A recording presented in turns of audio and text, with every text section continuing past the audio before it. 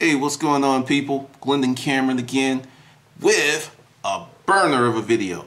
Total burner of a video. Number one, how do you make money without a job? How do you start a business in 2014 with no cash? Hold on for just a second. I'm going to drop that knowledge. I'm going to let you know everything that I know about that subject in just a minute.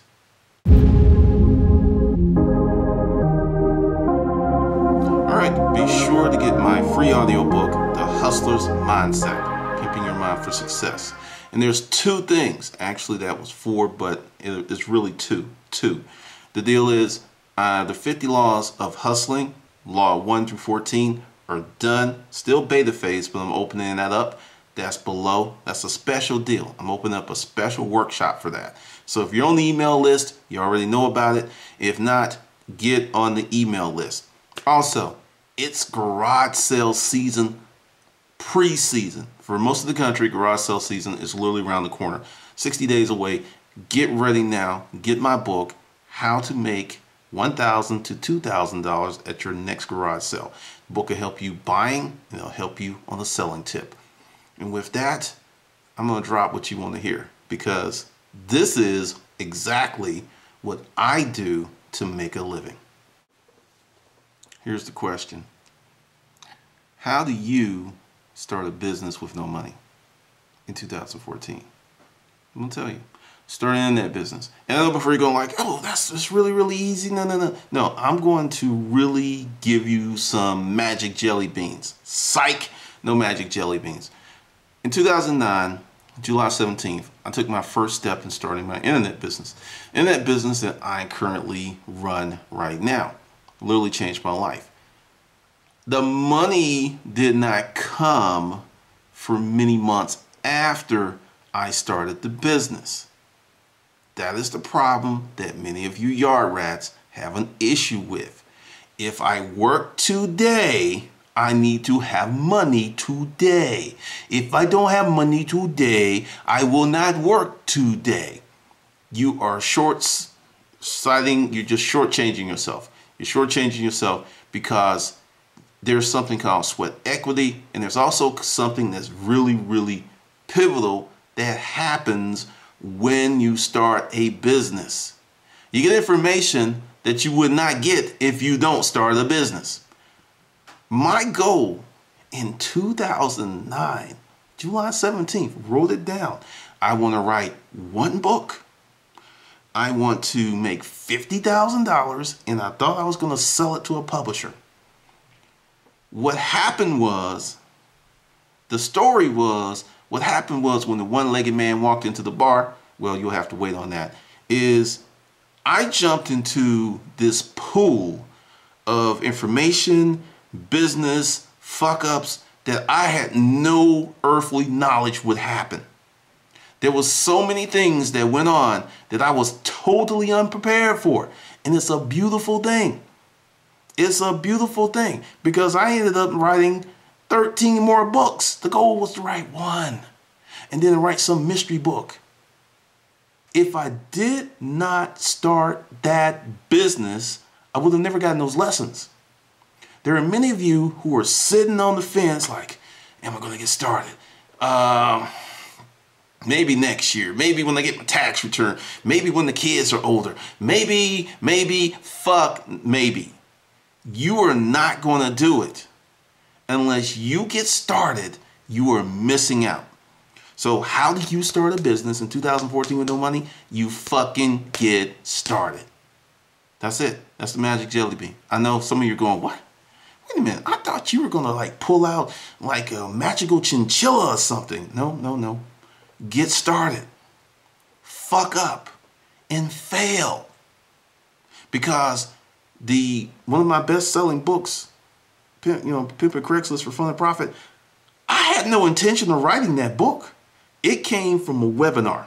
I was on the webinar, one of the first webinars I ever did, talking about storage auctions, and I said Craigslist is a great outlet for storage auction stuff. And people are like, well, really? Because in my main book, Making Money A to Z with Self-Storage Unit Auctions, it was just like just a little bit. I gave what I thought was enough to get people to start it. And then people were like, hey, I would really like another book about Craigslist. So I wrote it.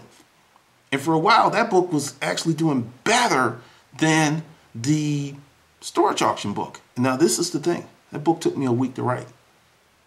I learned so much from writing that first book and that second book and that third book. And there's some books I wrote that I didn't put out because they were not applicable to what was going on. Because by the time I was writing them, the conditions changed. It made no sense. And I still have people who want that eBay book, you know, eBay, the Black Ops edition. That shit will get you kicked off just like that. You can't do that. You just can't, like, putting your URL in text on your photos. Oh, I did that shit for years. They didn't even know what was hitting them. So understand, if you want to start a business, you have to really concentrate on getting started. Because the first reiteration of your business may not be the final product. I did not see the Hustler's Mindset project coming. I didn't see this YouTube channel growing to almost 3 million views. Probably would be there before the end of the month. I didn't see damn near 10,000 subscribers. I didn't see selling 15,000 books. I didn't see none of that when I got started. What happened was, when I got started, I jumped into the deep end of the pool. And in the deep end of the pool, two things happen. You either swim or you sink. And I'm not a sinker. You know, all this body fat, you know, it kind of makes me float a little bit, just a little bit. But as I got in, I got deeper and deeper and deeper, and something happened. It was like, I can really make it in this environment. Because that's another thing that many of you are scared about. Leaving your weekly paycheck, and I'm not advising you to quit your job and start a business. There are people on this channel who can testify that I actually talked them out of quitting their jobs to go do storage auctions full time. There's several people. I was like, no. You have health insurance, you have benefits, and that wife of yours is probably going to bitch slap you. You quit your job to do this. It's a learning process. When I got in the storage auction business, I had another business. I was accustomed to not getting paid every week. So I went in with a different mindset. Actually, the storage auction business got me paid quicker than my office furniture business. I mean, cash flow was much faster, but I was already predisposed to business. And you're not going to get predisposed to business like, I'm going to sit on the fence until conditions get better. Conditions are not going to get better, bitch. Conditions are going to get more murky, more disruptive, more crazy. The conditions are not going to get better. You have to make conditions better. Because if you don't make conditions better, you're going to be 60 years old, 70 years old, 80 years old, 90 years old, sitting wherever you may be sitting at that point in your life going, what the fuck happened? Where's my pretty girlfriend? Where are the grandkids? Where's the American dream? Fuck. I mean, you're going to be that motherfucker.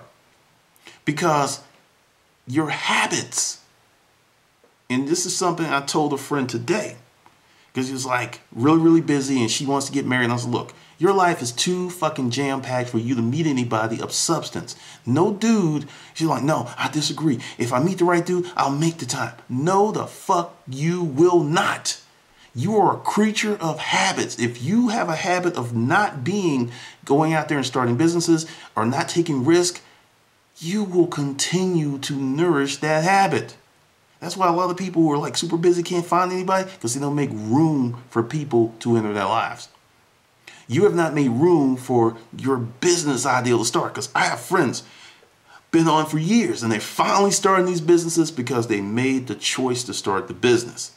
Because, you know, I'll tell you, Conundrum Publishing, 2009.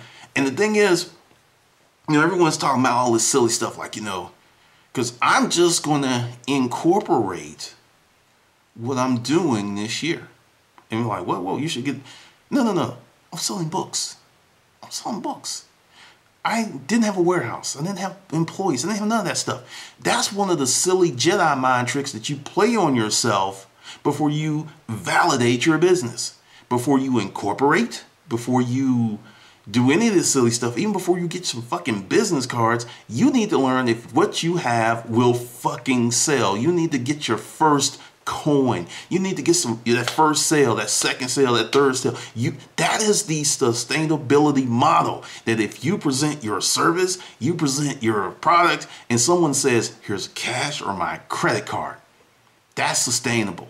All that other stuff is just fucking theory until you take it out of the theory room and put it in the real world, and the real world either goes boo or bravo, bravo, throwing roses at your ass, bravo. That was beautiful. That was beautiful. So how do you start a business in 2014? You fucking get started. I don't care what it is. I don't care if it's thumping tails on donkeys. There might be a market for it. You won't know until you get it. And like, okay, you're laughing, right? You're laughing like, Glendon lost his damn mind. You're laughing. But see, this is the thing. But that guy, the Sherpa, he's out in that field, and he's thumping donkey tails, and then he's looking down, and he's like, oh, damn, there's this valuable ore, and it's literally all over the ground.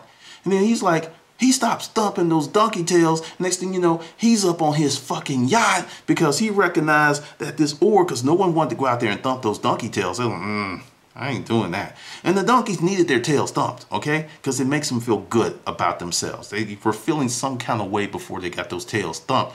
So the Sherpa, he's thumping tails. He looked down and he literally saw money on the ground. But if he wasn't out there thumping donkey tails, he never would have saw the ore.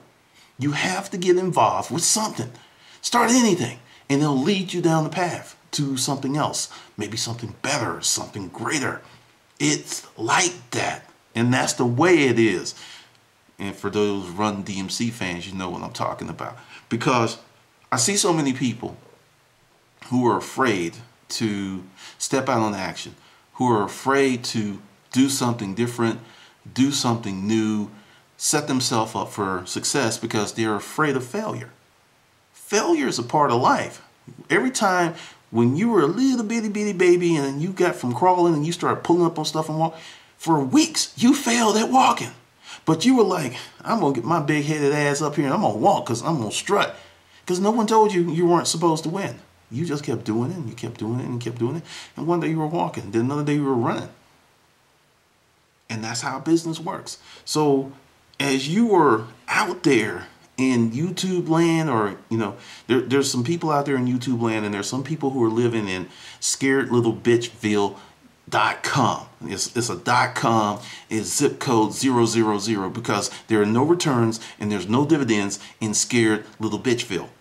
There's a whole bunch of and there's a lot of and I didn't get my damn jelly beans, and I ain't getting no pussy. I mean, there's a whole bunch of wanting and hurting and all kind of crazy shit in Scared Little Bitchville. Don't be a resident of Scared Little Bitchville. I'm telling you, the benefits, the property taxes are entirely too high. The street service, municipal services, just garbage, man. Just garbage. Do not become a... And if you are in Scared Little Bitchville, understand you can get out.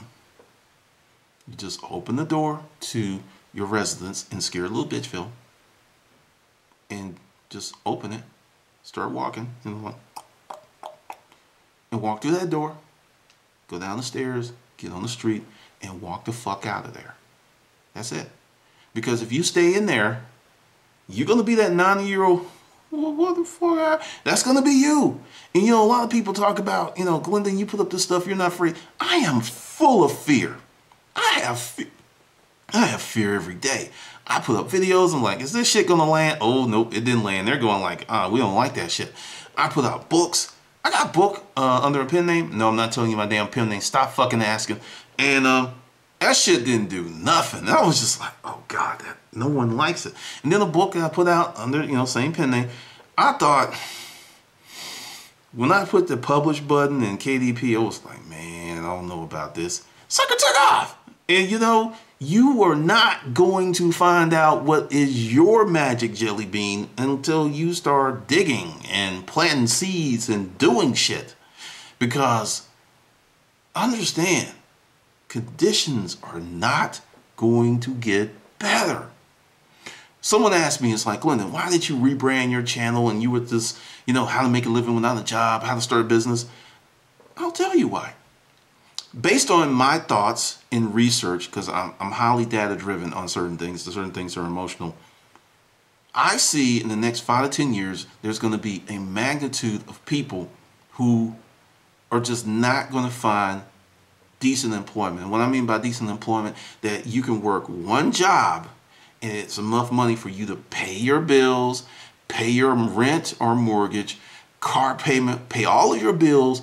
And after everything is set and paid and you live by yourself, that you can still save 20, 30% of your income. To me, that's a decent job. Whatever that may be. And I'm not giving you numbers because numbers don't mean anything, because that decent job may be 40 grand in Bowles Ass, Montana. And that decent job may be 180 in New York City. It just really depends on where you are, what you do, and what you want. But from what I see, and I'm having these, I'm rubbing the crystal ball. I'm rubbing that bitch. I'm rubbing it. It's getting warm too. Feels good. Feels good. And I just see the future that there are going to be many people who are just like you right now, who are living in scared little bitchville, and a tornado or maybe a crop of locusts, a swarm of locusts, is going to come in scared little bitchville, and you're not going to leave scared little bitchville because you want to. No, no, no, no, no, no. Nope. You will be forced out. Just like I was way back when I got laid off 3 times in 1 year, I was forced to change my mindset. I was forced to change how I engage with the world, or I was going to be probably a street person. I'll be just straight up honest with you. I was depressed. I was hurting. I was alone. I see how people, that person, because I don't judge those people I see on the street, because I know how easy it is to end up in that position, because I was like that fucking close to pushing a cart. Because this is what happens, and I'll give you the thought process. You work your ass off, right? And shit doesn't work out. And you do it again and again and again. And life just keeps, Then one day you start flinching. You start flinching. Then one day you realize that if you get really low, you don't have to flinch, because it's not going to hit you, because they don't come down that low. And you get lower and lower and lower. Then one day you just say, fuck it. You just like, fuck it. I'll live on the street. It's less stress. Next thing you know, you're pushing that fucking cart. It can happen.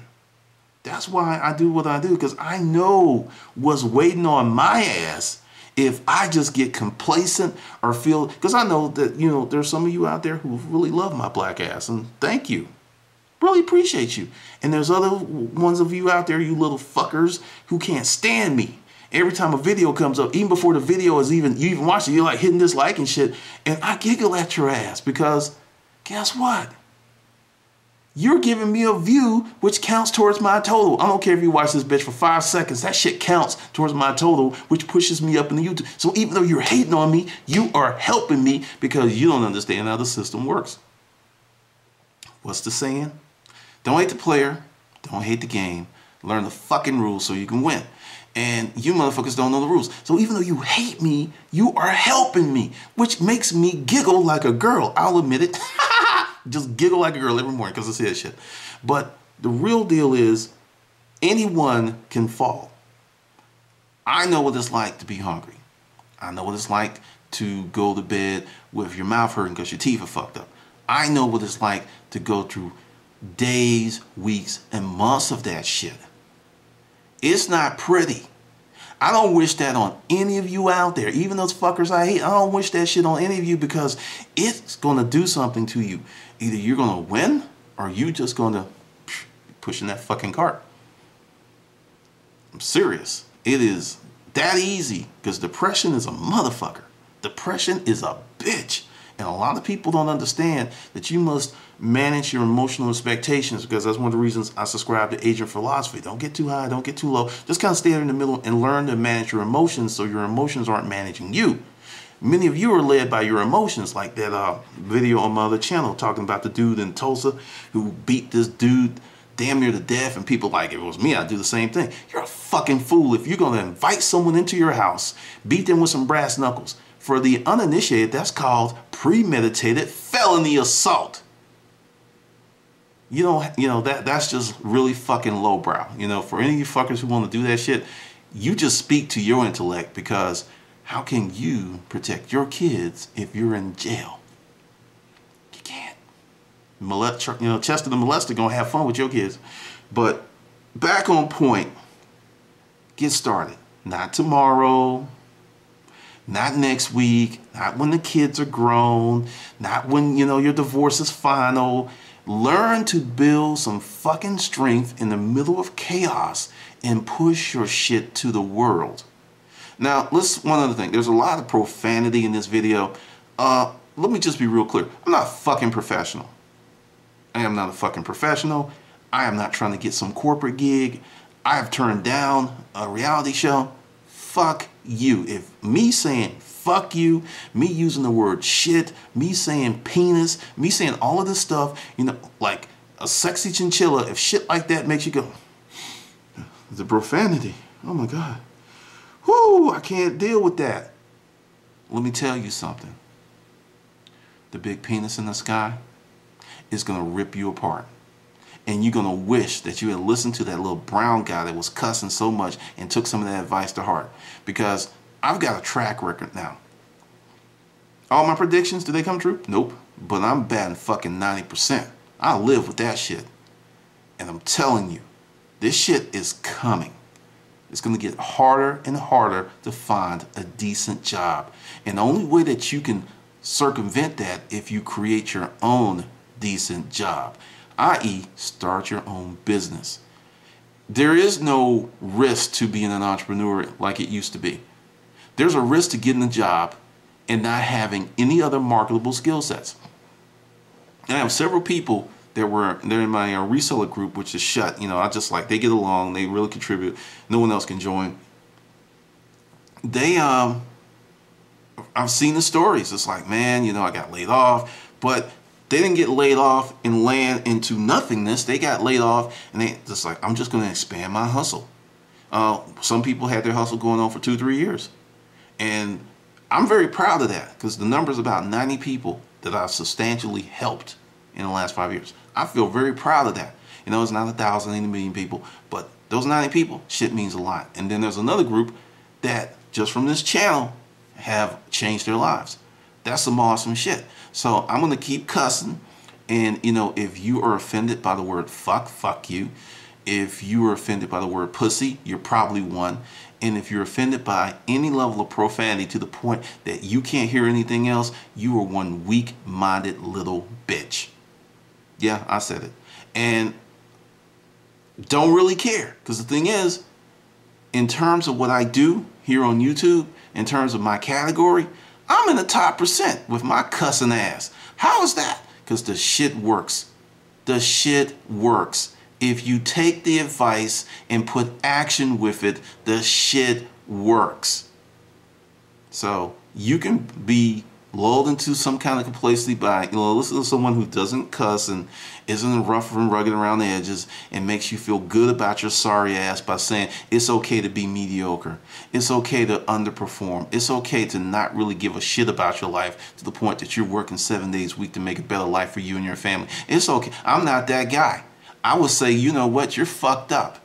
If you think starting a business is something that you're going to do in 4 hours a week and go sit on the beach with some fake-breasted bimbo and drink pina coladas while some sexy chinchilla rubs you on your fat belly, you're at the wrong channel. You should unsubscribe and go find some of that shit and just enjoy your life. You really should. You really should. So that's it. If you're not overly offended at this video, if you still are here, then I've got an Easter egg for you. Yes, there's an Easter egg at the end of this video.